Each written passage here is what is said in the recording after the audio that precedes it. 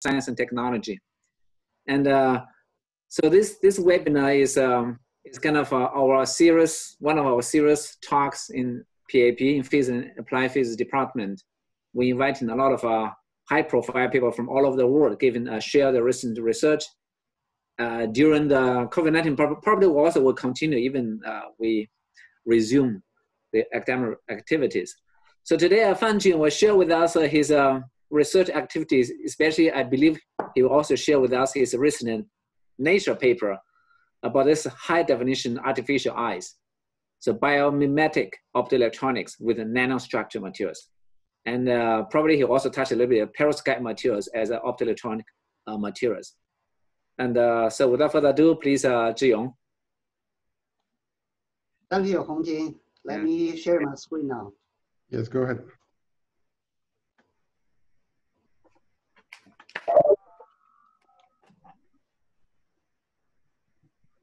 Can everybody see it? Yep. Great. Thanks, David and Hongjin, for the invitation. It's been a long time since the last time I visited NTU. I really miss you guys. Hopefully I can come back to NTU and meet with you guys face to face in near future. It's not under my control. Let's see the God. So today I'm going to talk about the biomimetic optoelectronics using the nanostructures. So I'm actually the researcher supported by the State Key Lab of the Advanced Display and Optoelectronic Technologies in Hong Kong, USP. So this is the outline of my talk.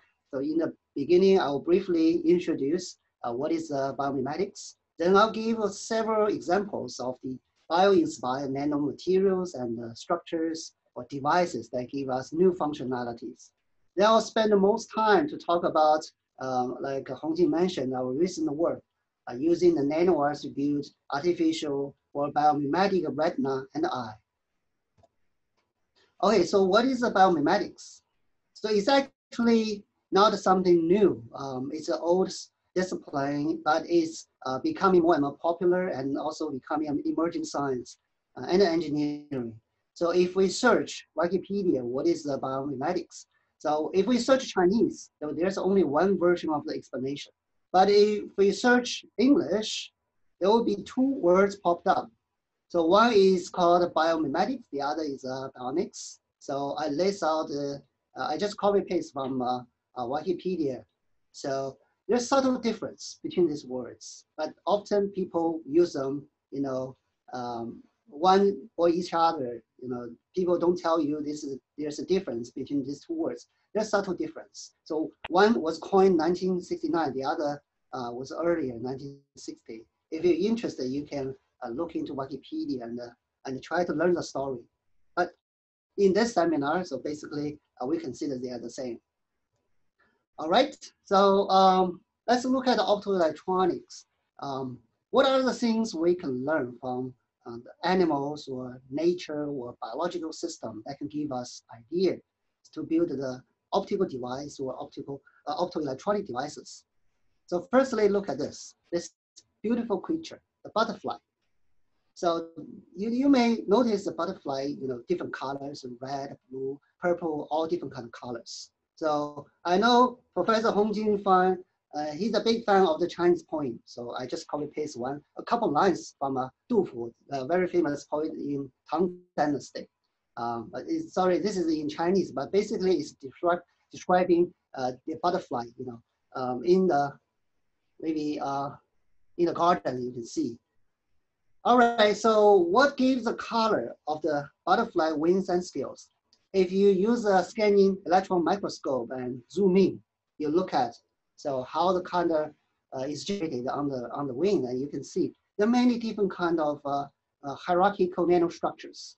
Okay, so this is a scale bar 1 micrometer. You can see it has a fins. Well, the nanostructures in the size of a few hundred or maybe tens of the nanometer to a few hundred nanometers. Okay, with this kind of nanostructures, the butterfly scale has capability to manipulate the light.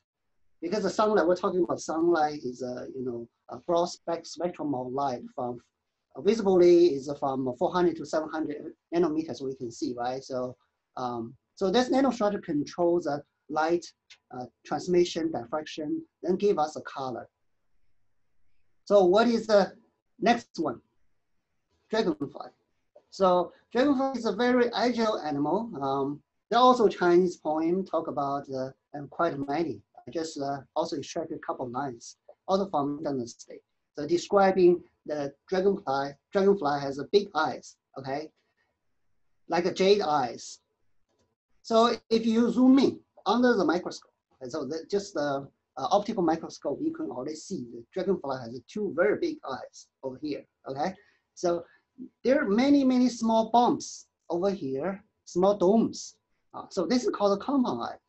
So later, I'm going to give you some detailed structure of the compound eye. Anyway, so with this pair of the compound eye, dragonfly has a very big field of view, almost 360 degrees. So dragonfly can see the front and also can see the back. So it's very difficult to capture dragonfly because you can see everywhere. So these are the animals, insects, arthropods, and now let's look at ourselves. Okay, so so this is a picture of a beautiful girl and handsome guy behind. You can see their eyes are beautiful, right? So these are the nurse and doctor fighting against the coronavirus to help to save our life. So of course, they are the VIP these days. So, and for you and me, we're in the office, we don't need to wear the mask. But if we walk on the street, we're required to wear the mask. So how do we know each other, recognize each other? Through the eyes, right? So our eyes are definitely very important on our face. And of course, there's a Chinese poem, just one line I put here. I hope Professor Fan will like it. All right. So our human eye is a single eye, it's not a compound eye. Okay, so it has a dedicated structure. So I have a picture over here. So this will be the focus of today's seminar. So I'm going to tell you more later. Now let's think about what can we learn from a butterfly wing. Okay, so as I mentioned, the butterfly wing has nanostructures, and those nanostructures control the light propagation, so we can get different colors. Now, the researchers already, this is one paper published 2016 on Science Advance. Researchers already built this kind of nano gyro structures over here. So this nano gyro structure try to replicate the butterfly wing structure, and that can also give you the color, like a blue color or a green color, whatever color. So the second structure is a multi-layer structure. Okay, so it can also give you the capability to manipulate light and give you blue color. This is the structure color we learn from nature. So in addition to butterfly, we also have some other animals like feather of the peacock, also very beautiful. If you look at the SEM, you can also see the micro and nanostructures. Okay, so now let's look at the compound eye a little bit in a little bit detail. So upper left over here, so is a schematic of a compound eye. As I mentioned, it has many small eyes. Okay, so in the middle we can see one single eye. On the top we have a micro lens to collect the lights, and in the middle we have a waveguide structure. So this waveguiding structure guides the light from the top, and to the bottom there's a photodetector.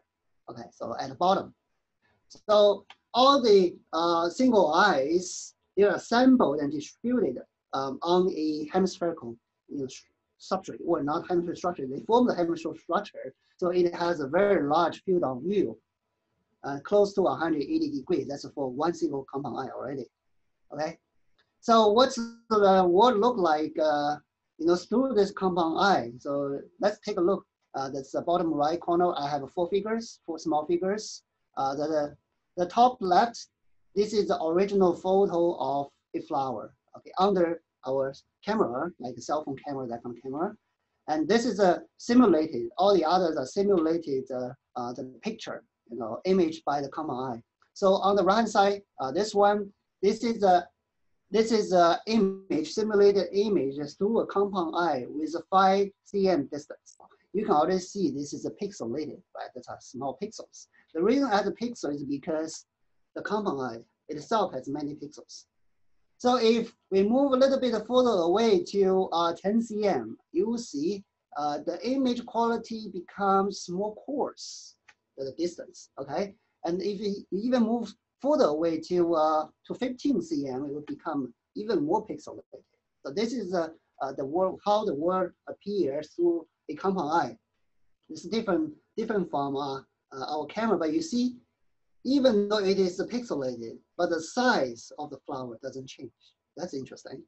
So because the common eye has a very large field of view, FOV, and so it has many interesting applications. So in 2013, there's a research group in, I think, University of Illinois, Professor John Rogers' group basically published a paper on it. So they actually used photodiode array. They assembled the photodiode array on hemispherical substrate, okay? They use the flexible interconnects. Everybody knows John Rogers, very famous for this buckle, the flexible interconnects, right? So they build this hemispherical artificial compound eye. This compound eye can also recognize patterns and character projected to the compound eye, like the picture on the right-hand side shows. And we can actually learn more from compound eye. So this slide shows our recent work published last year on Nature Communications, done by Dr. Qianpeng Zhang. Oh, sorry, I should have used English here. But anyway, his name is Qianpeng Zhang.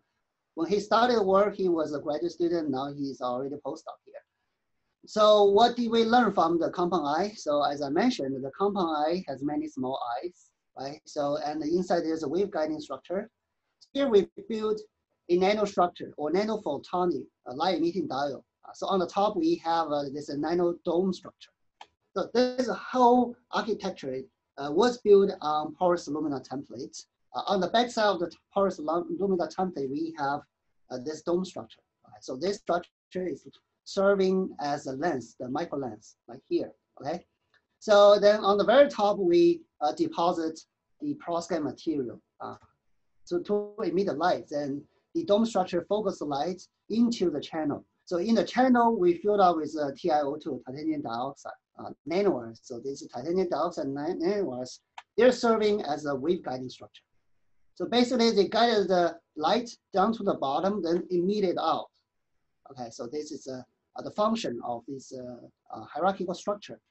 Of course, here is not a photodetector, is a light emitting diode. We want this whole structure improve the efficiency of the light extraction.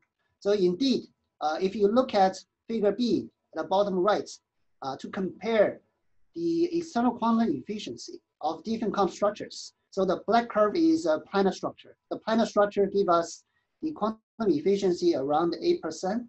If we use 1 micrometer microstructure, we'll get like 17.5% external quantum efficiency, more than double the quantum efficiency. So this tells us this, this kind of micro lens plus wave guiding structure can give us high efficiency of the light extraction for LED application.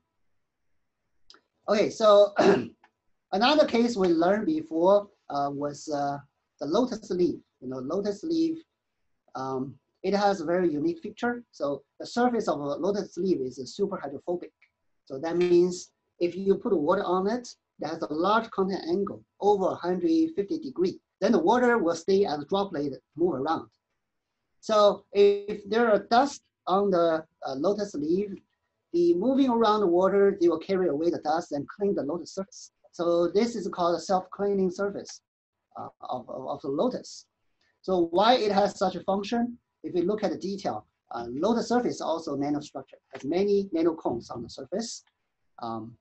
In order to get this kind of self-cleaning function, we fabricated, basically my student, Hoy, he fabricated the nanostructure, PNAS, and later he also used a PFA on the plastic material to make the nanocone array on the top. Then the film will have the super hydrophobicity. So the contact angle is over 150 degrees. And then the water can also move around on the top. So we actually attach this kind of hydrophobic film on the solar cell to give the solar cell self-clean function. So the solar panel, you know, outside the door will accumulate the dust, right? So if we have this self-cleaning function, we can keep the cleanliness on the solar panel surface and maintain the power generation efficiency. Okay, so these are the processes. So now we're going to challenge a very difficult task, how to mimic our human eye, okay? So like I mentioned, the human eye structure is very delicate. So if you look at the structure, so we have iris, we have a pupil, we have a lens over here. So human eye lens and can change the focal depth, focal length, because we want to see near and far, right? So behind that, we have this vitreous body. So over here, this cavity is mostly filled with gel-like material. Over 90% is basically just water, okay? So on the back, there's a very important, or most important part is called retina. Okay, so this is our CCD or CMOS image sensor. It has many, many photoreceptors. So this photoreceptor convert the light into neuroelectric signal, then pass to the optical nerve fiber, then go to our brain. Then our brain acquires this information and generate image. So this structure is a spherical structure. Of course, it's a spherical structure. So after so many million years of evolution, it is a spherical structure. So we can actually move our eye in our eye socket easily. On the right-hand side is a drawing, is an artistic drawing of the artificial eye that we built. So I'm going to tell you more detail about it. But before I tell you the detail about it, so let's look at some potential applications of this artificial eye. So I myself is a big sci-fi fan. So I watch many sci-fi movies. I'm sure some of you also like sci-fi movies. For example, I, Robot, Will Smith. So it's relatively old. But recent ones like Western World, and you see there's a cyber robots. They all have there's a vivid eyes. So really like human eyes, right? So these are the artificial eyes. And Terminator, and this is very cool looking, some maybe a little bit scary artificial eye. So of course, artificial eye can be used for robotic and machine vision in the future. But now, how important is this eye to our human, to ourselves? So we know we have 5 senses, right? Sight, hearing, smell, taste, and touch. So the most important sense is sight. So our human brain acquires 80% of information through our eyes, a pair of eyes. So you know how important it is. If we all of a sudden lost the sight, we'll feel like, oh my God, you know, we're dead, basically, that kind of feeling. So, but in the world, we have roughly 3.5% population suffering from this visual impairment. So that's about 200 million people. That's quite substantial, right? And in China, we have even more, like 5.5%, because you know Chinese students are really studying very hard from elementary school. They do so many homeworks, exercise, and exam papers. So that deteriorates the vision. And also, we always have spent a lot of time on in front of the screen. Doesn't matter if it's a TV screen, computer screen, or cell phone screen. So they all hurt our eyesight, right? And if you look at the population trend, and this visually impaired population is going up so every year. So we hope there's a technology that can help those people visually impaired recover their vision. So that's one very important application. Okay, so let's look a bit more detail of our retina. So this eye structure I have already introduced. If you look at the detail of our retina structure, so on the right-hand side, we have a blow-up image. So it is somehow disappointing to us. Why? If you look at structure, this is a white color rod. There's a light sensing cells, photoreceptors. They are at the bottom of the retina. Okay, so they are at the bottom of the retina. And on top, they have the neuron cells to do some pre-amplification, signal pre-processing of the signal. Then the neuroelectric signal will go to these optical nerve fibers. You see the optical nerve fibers there on the front side of the retina. So that causes 2 problems. So basically, problem number 1, the light has to penetrate through the optical nerve fiber layer, neuron layer to reach the light sensing layer. So this penetration process already has 40% of light loss. That's problem number one. Problem number two, since all the optical nerve fibers on the front side, in order to go to the back side of the retina and the eyeball and go to the brain, they have to drill a hole through the retina. Okay, so a bunch of these optical nerve fibers drill a hole through the retina, go to the brain. Right? So this causes a blind spot issue. So at this whole region, there's no photoreceptors. So there's a blind spot on human retina. Perhaps you already learned this some time ago, but you didn't pay attention what's the cause of that. This is the reason, okay? But not all the animals suffering from this blind spot and light loss issue. And if you look at some low-level animals, amazing, cephalopods. What are the cephalopods? Like squids, octopus, all these deep sea creatures. So their eye structure is more advantageous. So now you look at it internally, their optical nerve fibers assembled behind the retina, okay? So then there's no such issue called a blind spot. There's no hole on their retina. So how nice, right? So and the photoreceptor on the front side of the retina.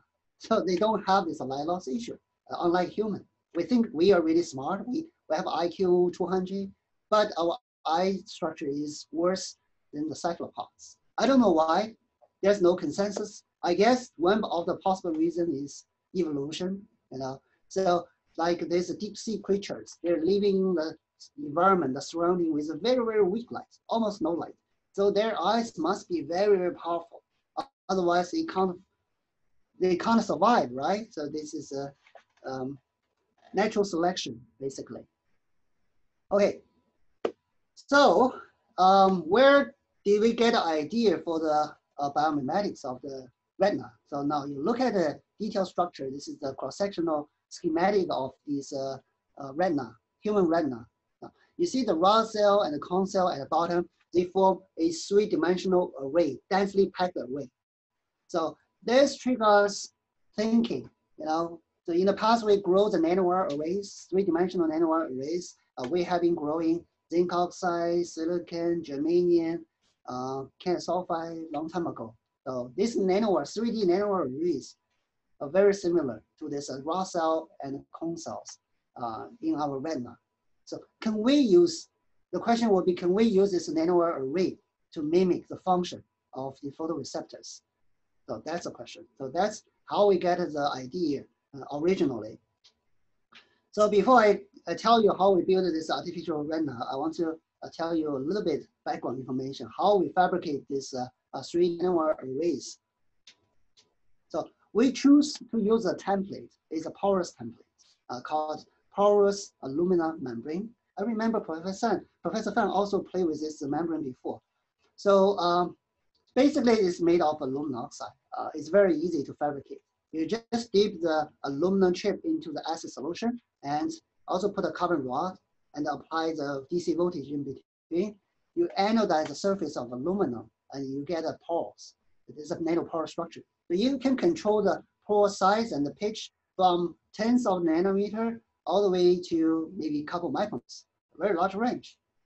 So you get aluminum oxide, and these are the SDN images. You can see the empty pores. So we can assemble the optoelectronic materials into these pores to realize the assembly, integration, and growth at the same time. So I personally believe this material, PEM, is very ideal. It's ideal, the ideal substrate for the integrated nano optoelectronics because of a number of reasons. So number one, it's chemically very inert and also very stable. And number two, mechanically also very robust. And number three, it's insulating, electrically insulating.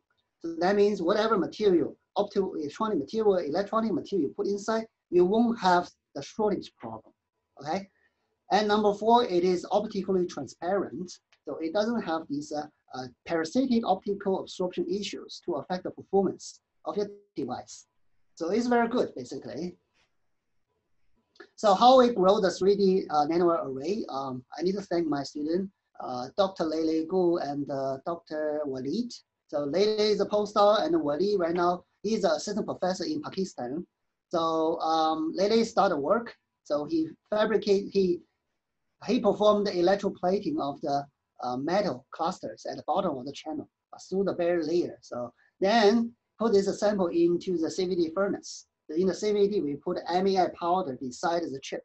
So when we heat up, the MAI powder will evaporate and become a vapor and diffuse in the channel.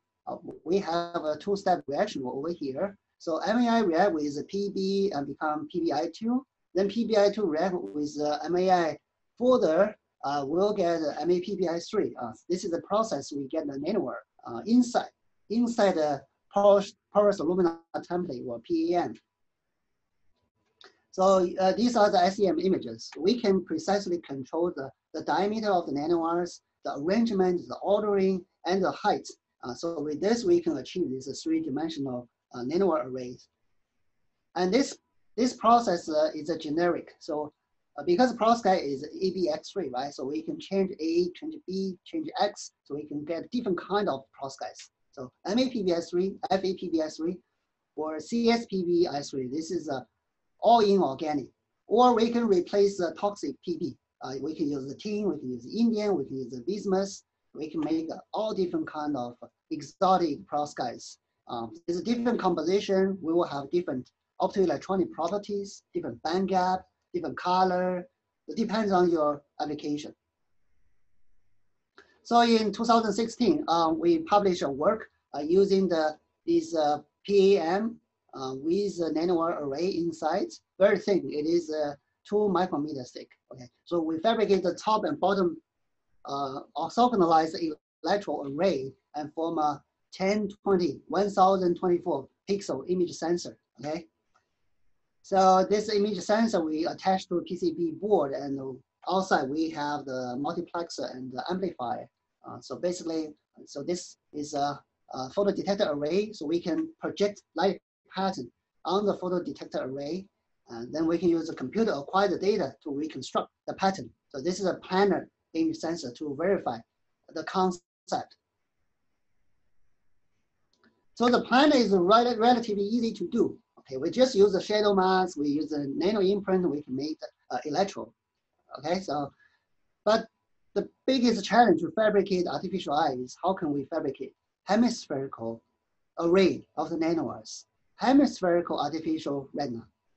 So what are the challenges? Of course, the challenges, one is how to make this hemispherical. And the second challenge is how can we make the electrical contact on the front side and the back side. On the front side and the back side of this hemispherical nanowire array. And how we can assemble this hemispherical artificial retina together with other components to form a spherical eyeball structure. So these are the challenges. In fact, I had this idea of artificial eye about 9 years ago. 2011, I had this idea and wrote a proposal and submit to Research Grant Council in Hong Kong. Even though I got the money, but I didn't make it work. There's too many challenges, like I list out 3 already. And then, you know, we play with PM and perovskite until 2016, and we figure out how to grow this nanowires, and high density and performance are okay. Then we start the actual work to fabricate this hemispherical artificial retina. So from planar 2D to 3D hemispherical, what is the transition? It's actually much easier than we expected. Although we spend a lot of time, but actually it's not that difficult to do because aluminum itself is very soft. Everybody knows aluminum is soft metal, right? So if we mold aluminum into the hemispherical structure, you just press it, you can do it, right? You don't need a high pressure, basically. So you have a negative hemispherical structure and a ball, you press aluminum, you get this a bowl structure of the aluminum, right? Bowl shape of the aluminum. So this is a hemisphere. Then we can anodize this whole piece of the aluminum bowl in a solution. Then we get uniform coating of porous aluminum surface, inside and outside surface of this hemisphere. Then we can perform the growth of the perovskite nanowires, and we get it's a hemispherical retina or hemispherical nanowire array. So you see, it's much easier than we expected in the beginning. So this picture shows the artificial retina. We already load in the perovskite nanowire, so that's why the color is black. The material absorbs a lot of light. The diameter is about 2 cm, which is almost equal to our human eyeball diameter.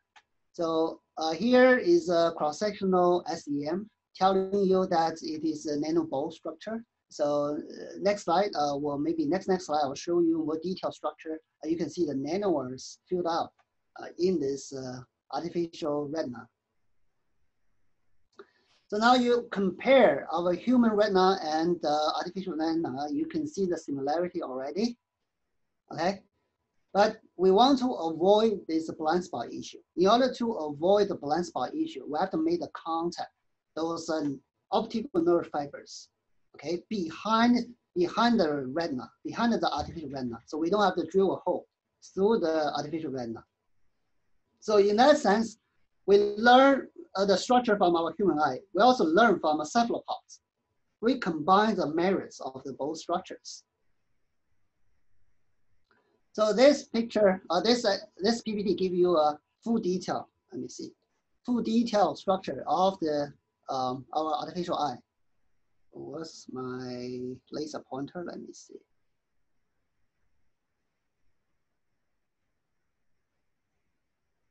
Well, I'm looking for my laser pointer.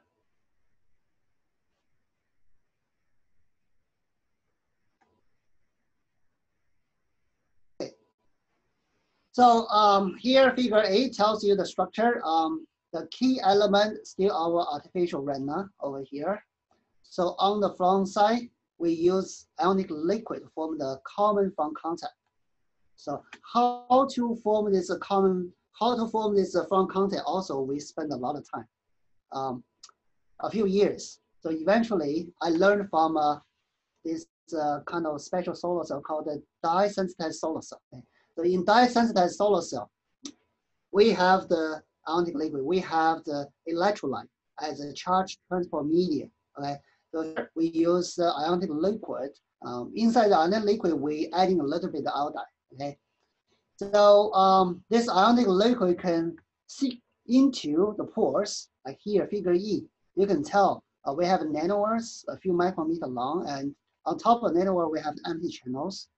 So the ionic liquid will enter the channel and touch the top end of the nanowire to form an interface. So at that interface, we'll have a charge transfer to form the electrical current eventually. So of course, we have a metal shell over here to contact with the ionic liquid, okay, to form a front contact.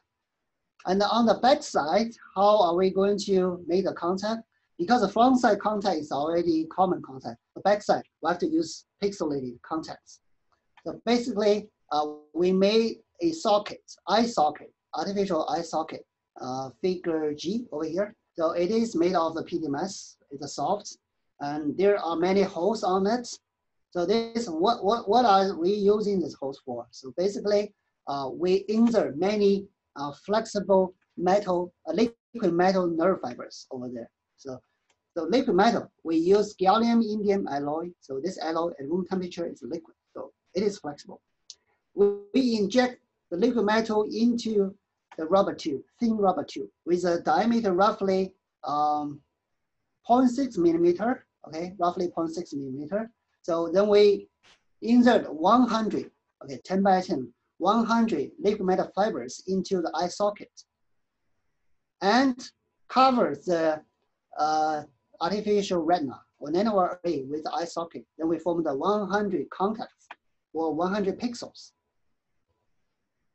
So this is the packaging process. So by the way, we use a 3D printing method to make a mold to fabricate the PDMS eye socket. Okay, so how we characterize the performance of the artificial eye? First, we characterize one single pixel. Okay, so very simple, just connect the front side and the back side. Back side is the liquid metal fiber. So on here, the upper right corner, we have the IV characteristic. So it's basically CV, so cyclic photometry, the kind of measurement. So this measurement, you can see that with light, we got a much higher current. So the device itself is an electrochemical photodetector. So it's working based on the electrochemistry. So the working principle, like I said, is similar to DSSC, dye-sensitized solar cell. So basically, we have a nanowire and ionic liquid interface over here. So when we shine the light on the material, okay? So ionic liquid is a transparent, almost transparent. So the light can reach the nanowire.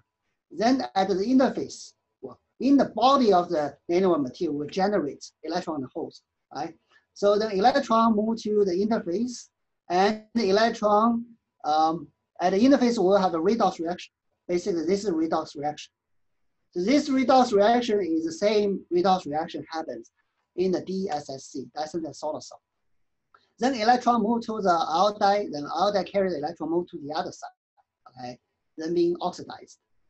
Then we'll have a closed loop electrical current, okay? So in this device, we apply the external DC voltage to drive the current flow. Instead of like in DSSC, there's no electric field externally, we can still get a current. There's a minor difference over here.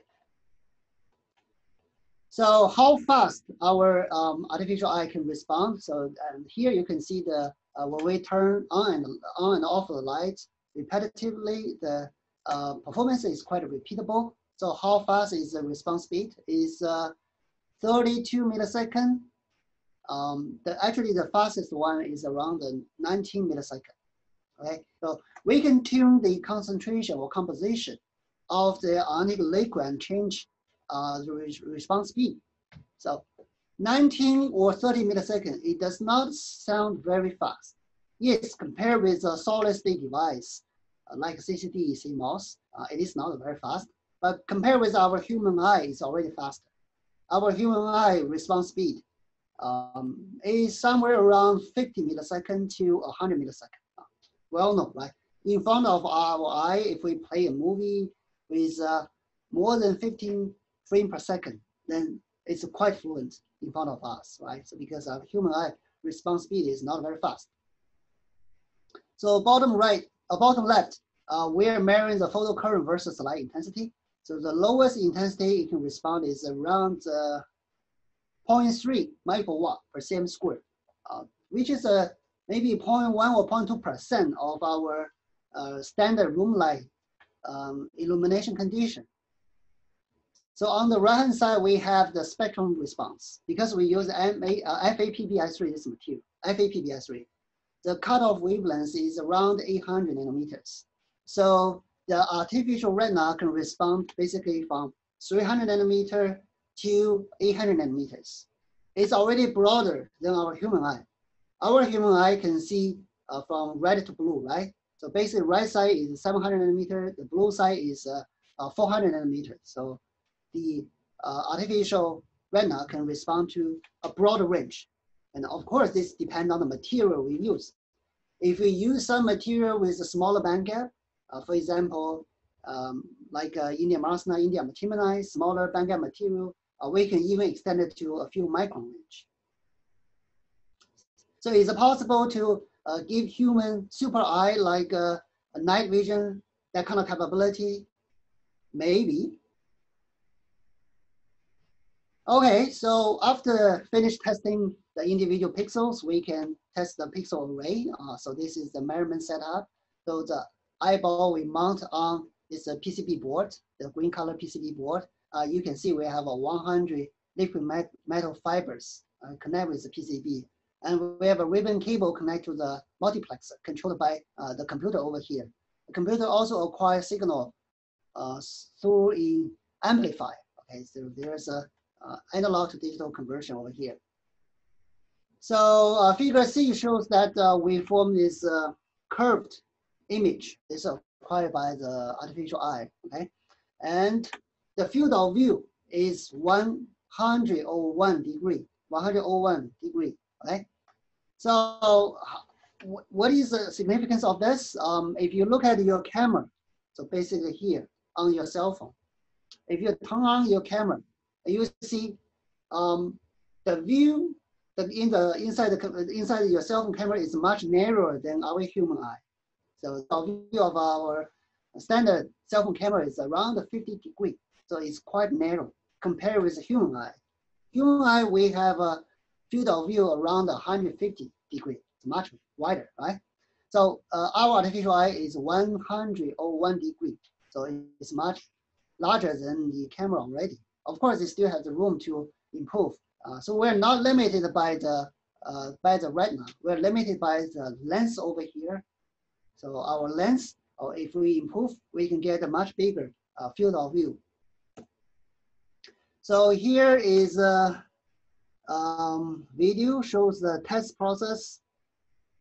So basically, we use a projector to project symbols to the artificial eye. Then at the same time, acquired by the image acquired by the amplified multiplexer behind, and computer also acquire the signal. Okay, so because here we only use 100 pixels or 100 electrodes, so the resolution is not very high, but you can see it is responding. Right?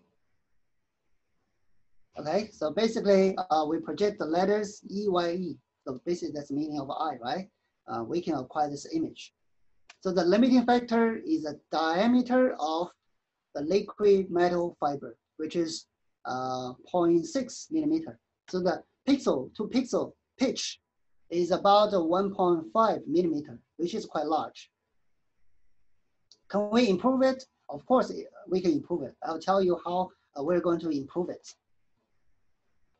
So firstly, let's look at the resolution limit. Right, so the reviewer also challenged us. The liquid metal fiber is so big and so many nanowires are connected.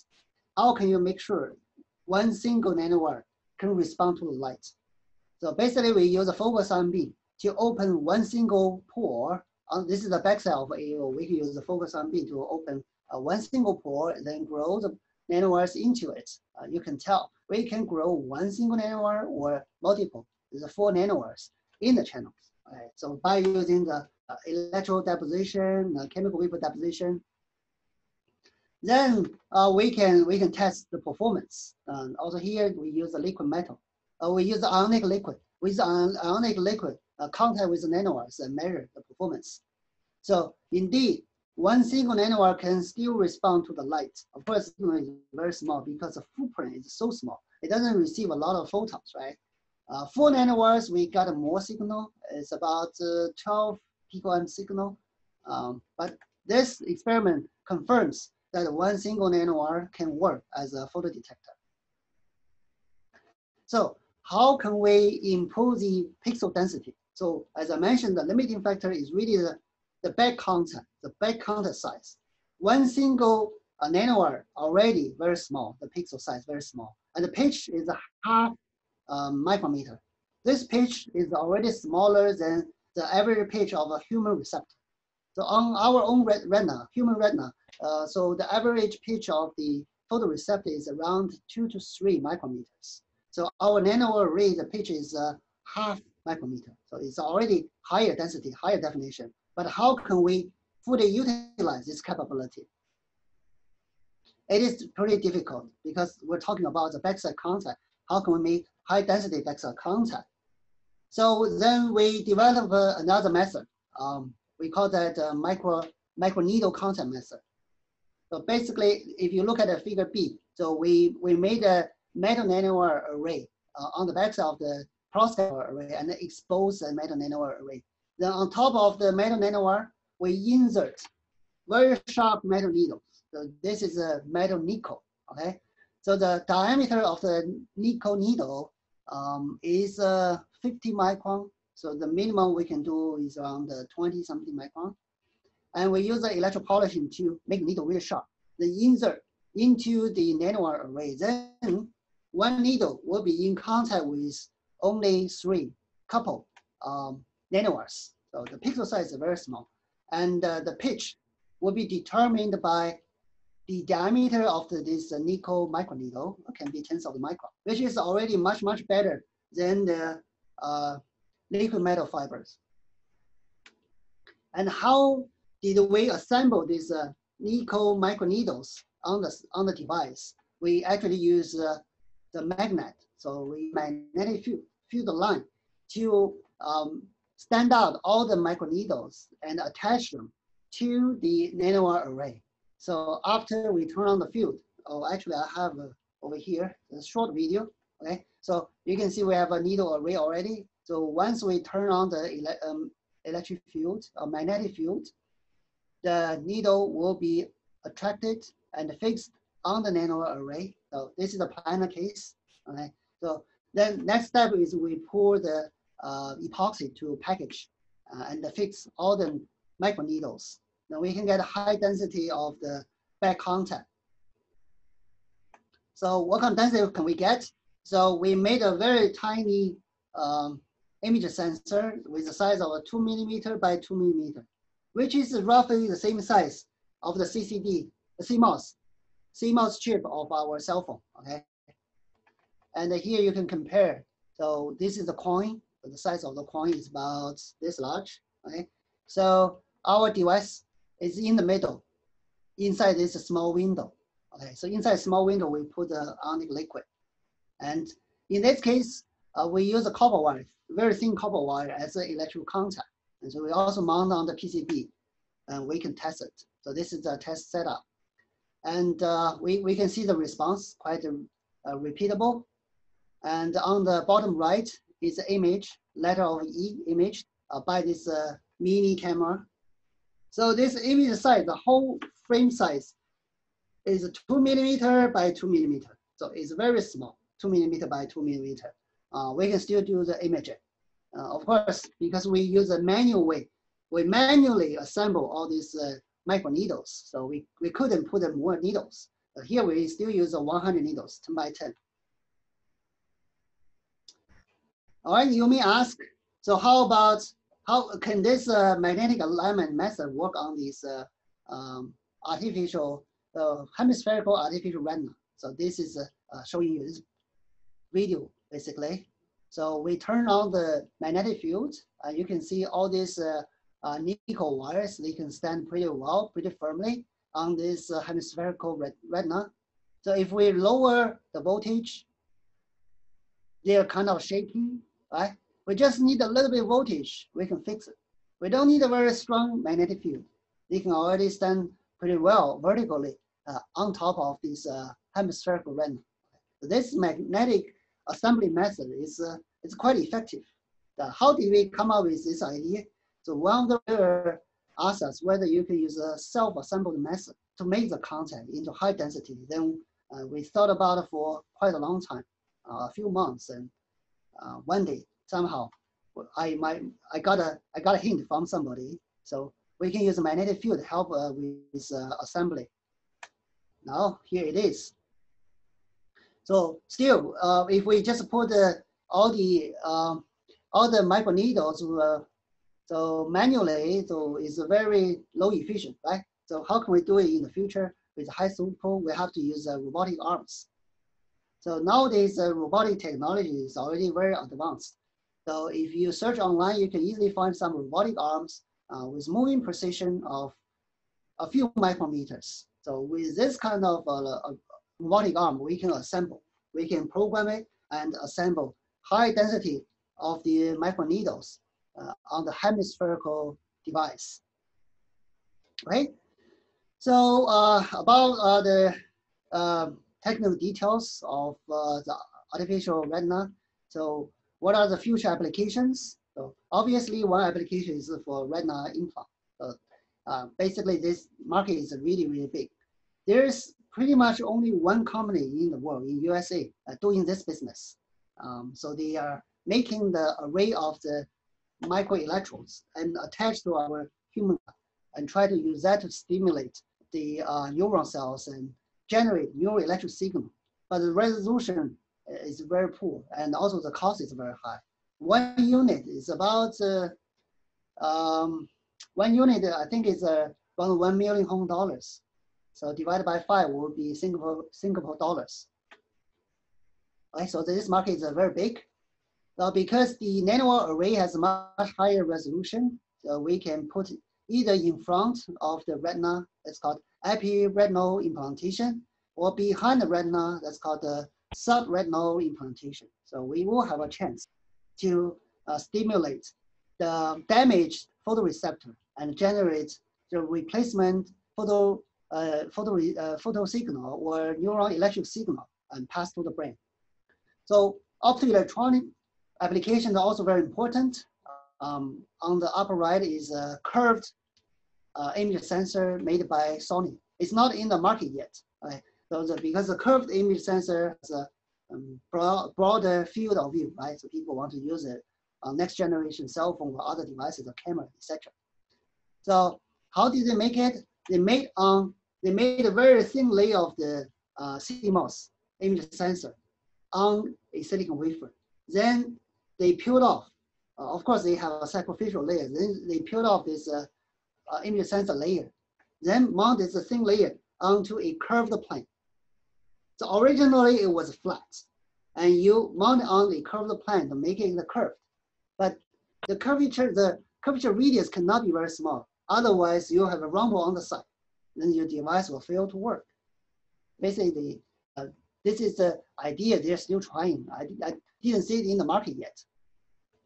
So our strategy obviously different. Our strategy is we directly mold this hemispherical substrate. In fact, we can mold into any substrate, any shape of the substrate, hemispherical, parabolic, or whatever you want, right? Because it's aluminum, very soft. So our strategy is different. This kind of camera can be used, of course, for super large field of view camera and machine vision, etc. in the future. Okay, so I've been talking about for already close to 1 hour. I want to give a summary. So the first summary is that the biomimetics that can give us new ideas to design the novel optoelectronic devices, photo detector, image sensor, LED, solar cell, etc. If we are open-minded enough, we will get new ideas, many new ideas. And the biomimetics, we should combine with the science, engineering, and aesthetics at the same time to make a system not only work, but also beautiful, okay? After all, the Mother Nature is beautiful. So here in the middle, we have a word called BOEN. So that represents biomimetic optoelectronics with nanostructures, BOEN, basically. The summary 2 is more technological, right? So I demonstrate that we use the porous aluminum substrate. Already, we have done a lot of things on it, including this image sensor, curved or planar, and we also use it for gas sensor or something else. There's huge opportunity over here, okay? So I invented this term called the optoelectronics and electronics on nano power substrate. In short, it's opens. Okay? The opens because I think it opens a lot of solutions, opportunities for us to make novel device. Right? So BOE and BOEN basically tell us what should we do. We should learn from Mother Nature, got inspiration from Mother Nature, and because it is already it has been evolved for many, many years, billions years, right? So it's been optimized already. So it solved what to do and why to do problem. Okay. And with opens, this is about implementation, how we can do it. So this with nano power substrate give us a platform to achieve the growth, integration, assembly at the same time. So this is the second part of my summary. So with that, I want to end my talk and thank my students. So we typically have 15 to 20 students. Half of the group is working on the optoelectronics. The other half working on the electronic nodes. This is also bio-inspired device. And I also want to thank the Sticky Lab at Hong Kong University. Our director is Professor Chin Tan. He invented the OLED a long time ago. We're waiting for his Nobel Prize right now. So in the Sticky Lab, so we do the light emission material device and the display and the PV photo detection and also sensor technologies. Okay, so thank you very much for your time. Now I'm open for questions.